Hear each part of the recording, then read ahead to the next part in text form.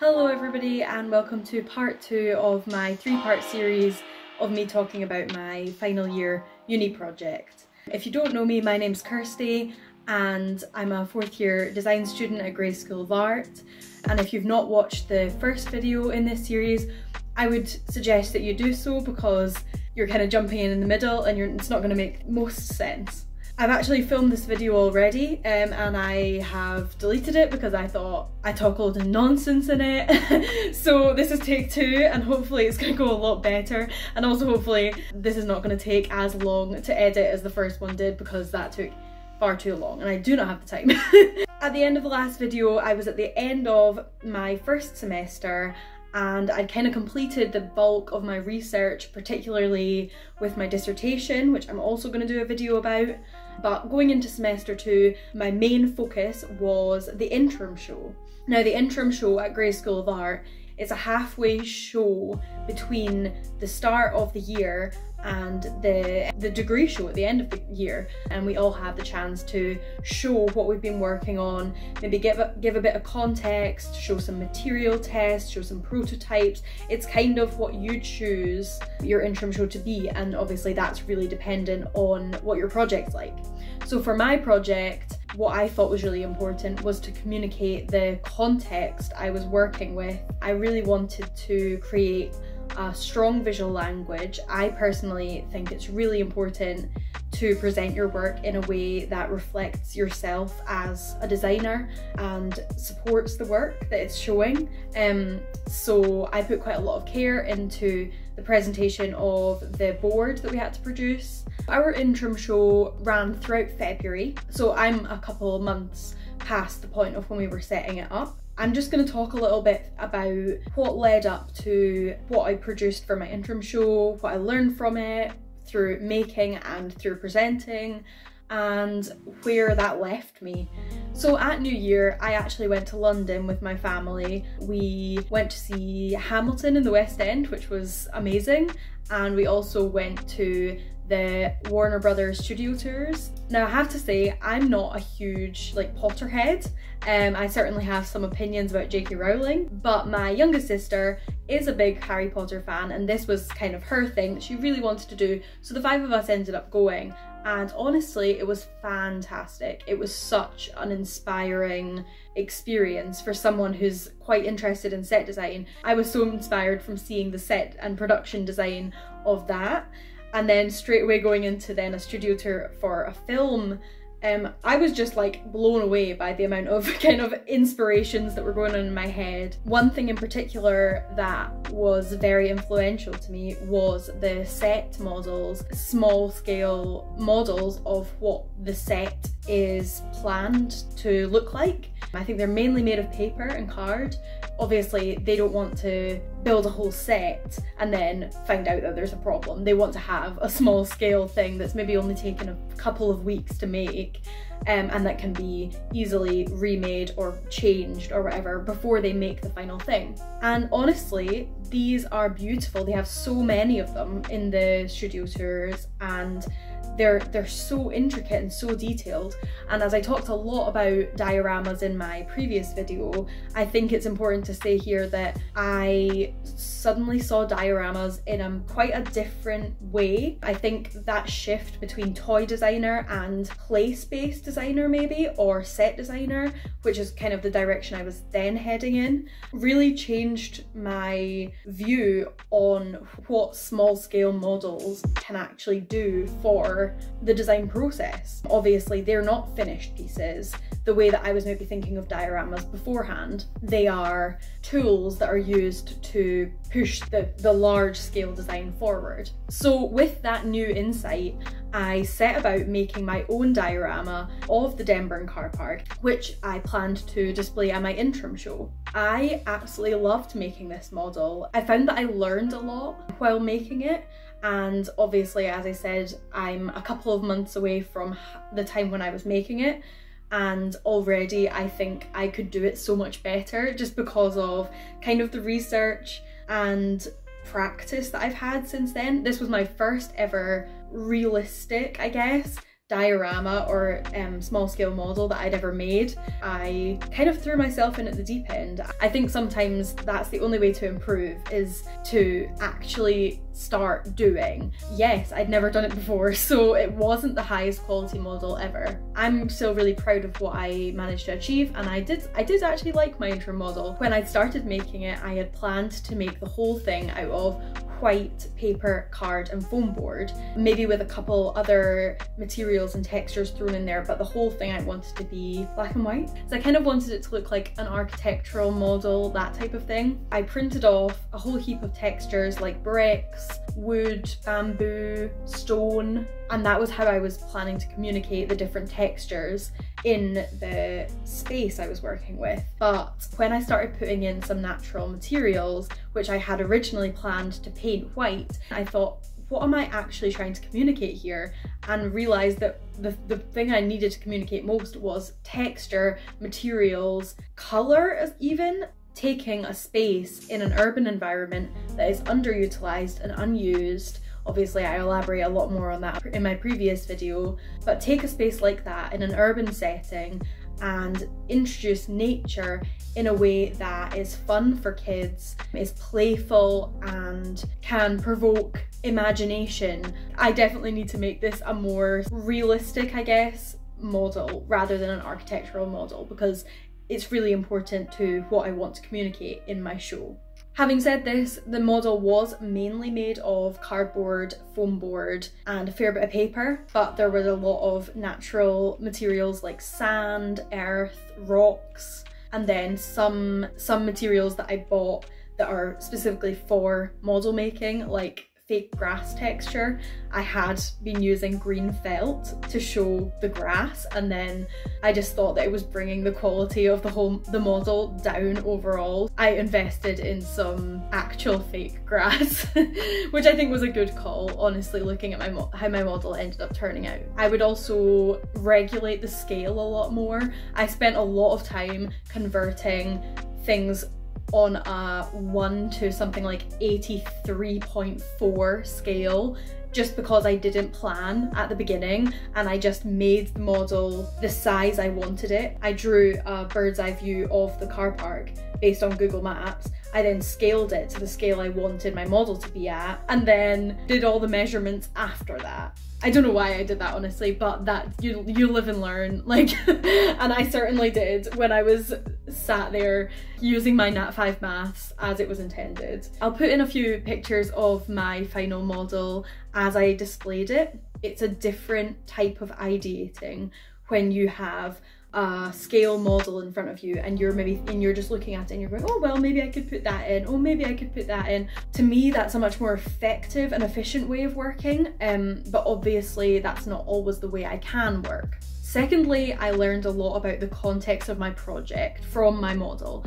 and from the feedback I got. I realised how important it was to create a context and create this sort of nature in an urban environment situation. In terms of my space itself, I learned that I need to make sure there is depth in an exhibit. And what I mean by that is that I had focused a lot on my model and I'd focused a lot on my visual language, and I thought those worked really well. What I thought could have been improved upon is if I had maybe had different levels, if I had maybe had multiple things going on, so that there was a bit more sort of visual interest around my exhibit.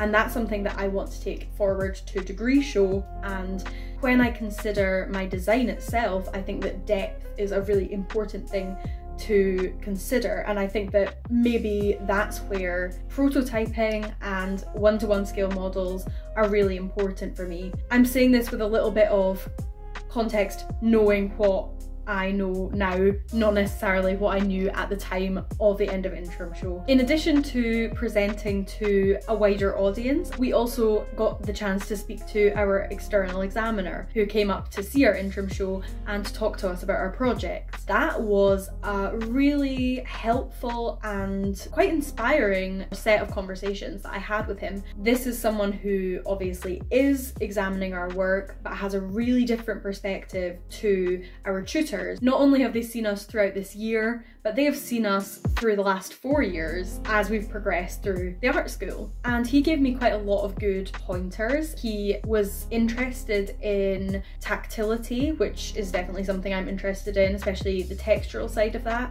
We live in this technology-driven society, and that has so many benefits. But it's interesting to think about the kids of our society who for 2 years, 2 probably very influential years of their lives, all of their social life, all of their entertainment, all of their education, and who knows what else was digital. Even post-pandemic, a lot of their school is digital. There's been such a massive shift in technology and the emphasis put on different digital skills. So I thought that was a really good point that my external examiner brought up about how the pandemic has changed the level of tactility in the world around us. Talking to somebody who doesn't know anything about your project or knows very little about your project can really change the way you see your own work. And I think that's really helpful, although it can be really scary as well.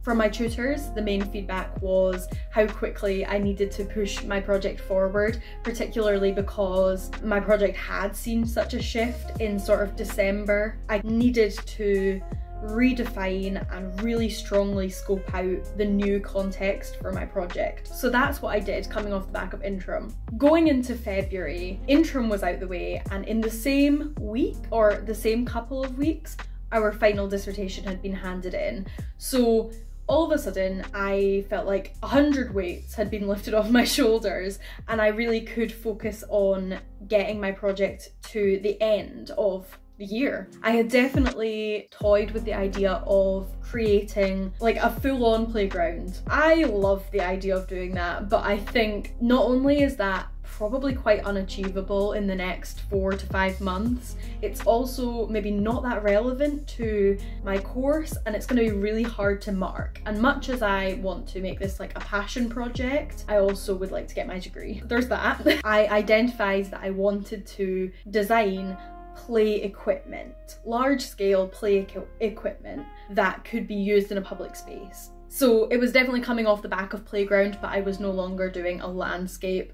I don't think I ever really was doing a landscape, but the idea was in my head for a bit and I had to like shift my perspective off of that. I basically started ideating from woodland, which I'd identified as the nature source of the project, and I did a lot of ideation from sort of your standard playground equipment like slides, swings, seesaws, roundabouts, climbing frames. I basically took those things and tried to shove them into a kind of foresty context, and I wasn't that big a fan of stamping a nature theme on your conventional playground equipment. It was definitely veering quite quickly into themed play, which I have no problem with, but I just felt that there was something jarring about it.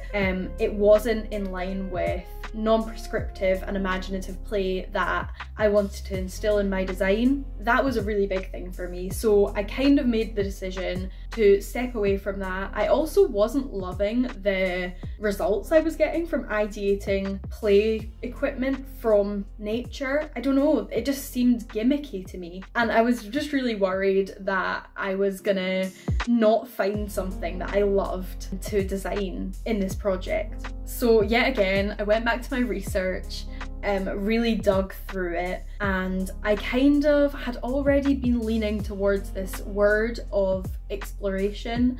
It was on my Interim board as one of the 3 words that sort of defined my project. I'd used imagine, explore, and play. Yes, I have my keywords from the beginning of the year, but I think explore was quickly kind of shifting itself in there as a really key concept. Sometimes the design process is like very non-linear. It's hard to tell sometimes, I think, when you're surrounded by influences, when there's so much research, there's so much ideation, and there's so much sort of creativity going on in my head and just around me. It's hard to tell where exactly an idea comes from, and I think that that's the beauty of working in such a busy studio space. I basically overheard my tutor talking to another student about his project. I won't go into it too much, but basically my friend is creating an object that uses advanced technology to have made it, but he's making it look really old, so it's really jarring, and it's like, how could this object be really old but have used modern technology to create it? And that was something that I thought was really interesting.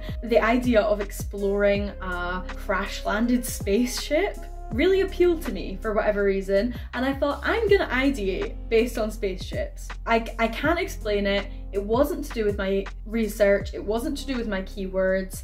I just wanted to do it, and I did one page and thought, this is it. This is the direction. I don't want it to be a themed spaceship playground. It was just, those are the shapes I want. I found it so much more interesting than the sort of too on the nose nature playground ideas that I'd been having. I don't know, I think I was just in a bit of a design slump at that point.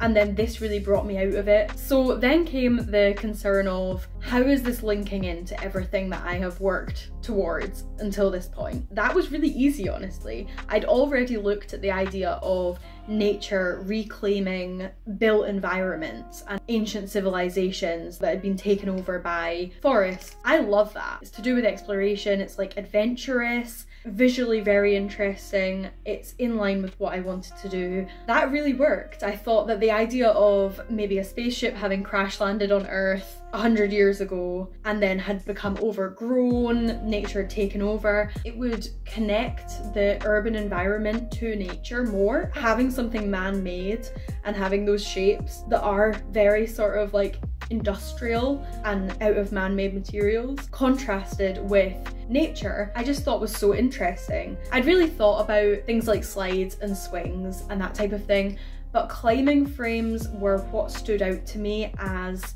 something that could do multiple things. You can swing on a climbing frame, you can slide down poles of a climbing frame, you can jump around on a climbing frame. It encompasses a lot of these gross motor skills that I was interested in, yet it is one design rather than me making either a custom piece or a collection.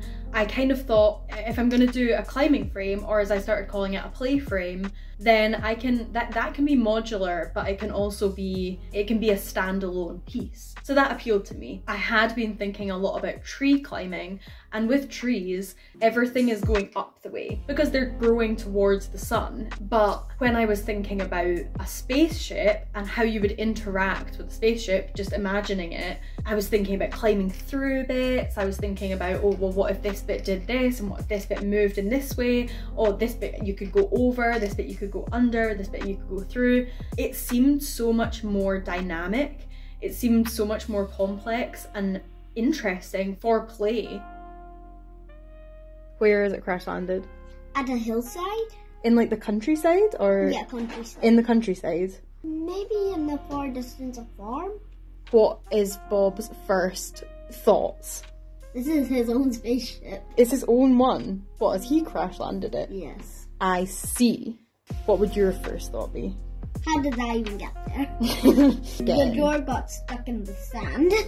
A lot of controls and one big window at the front. Yeah, a lot of metal. And the food supply.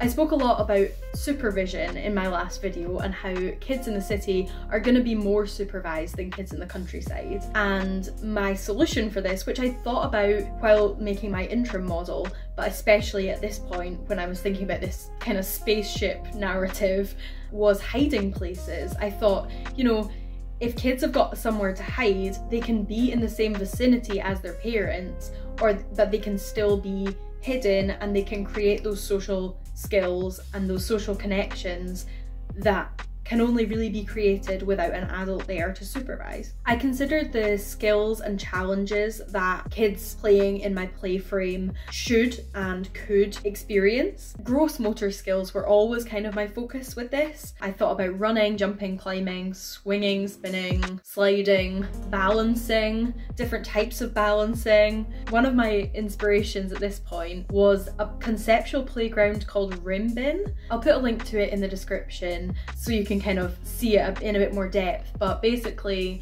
this was a conceptual playground developed around the concept of social distancing. I would say it's like kind of a sad design because it focuses on allowing kids to play by separating them from other people, putting them in their own like little lily pad, like bubble.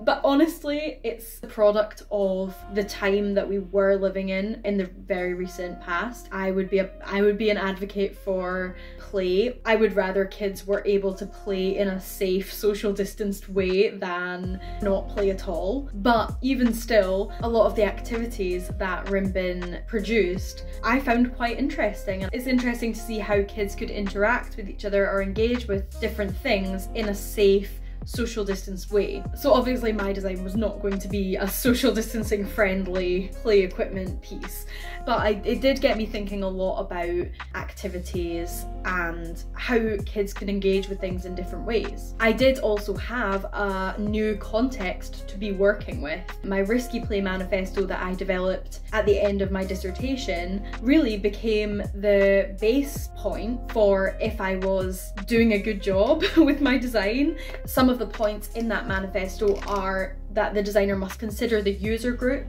consider their environment, their means, their abilities, but also consider the intended use of different, I guess, designs, different spaces or products, and also consider what level of supervision is reasonable to expect. So forgive me if I'm pronouncing her name wrong, but Helene Belong, who I spoke about in my last video as well, has a quote which I believe says something about if every rung on a ladder is the same distance apart, then a child climbing it is not going to pay attention to where they put their feet. I'm not sure what the exact quote is, but it's something along those lines. I did some experimentation with some of the shapes and play frame designs that I'd been thinking about and kind of putting them into the idea of a ladder. What would an unconventional ladder look like? What would a ladder look like that wasn't the same distance apart? And I really liked this particular set of shapes. I thought it was interesting to me because it had both organic shapes and inorganic shapes and different angles. I thought that was interesting as well. What I started to realise is that these shapes you can kind of see in a lot of different things. You can see them in nature, but you can also see them in architecture and infrastructure, I guess.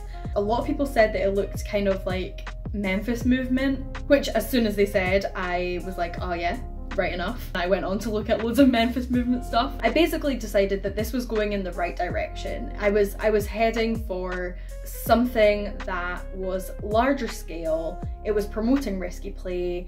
It would evoke imagination, creativity, and exploration. It was combining urban and rural concepts. Nature was involved. It was multi-sensory. It was all kind of falling into place. There was definitely a lot I still had to work out, but that is what my third and final video in this series is going to be talking about, how I resolved my final year project. But to wrap up this video, I think what I'm going to do is talk through my new redefined brief, because there was quite a change in context and it's really important for setting the scene for my end product. I created this risk scale to establish the level of risk and the likelihood that will be present in the outcome of my final project. Starting with the blue end of the spectrum, we have minor incidents that result in no injury. For example, a child falling on some uneven ground, but not actually injuring themselves in the process. Although the child might be shaken, they're not going to have any physical harm come to them. As this is likely in any playground,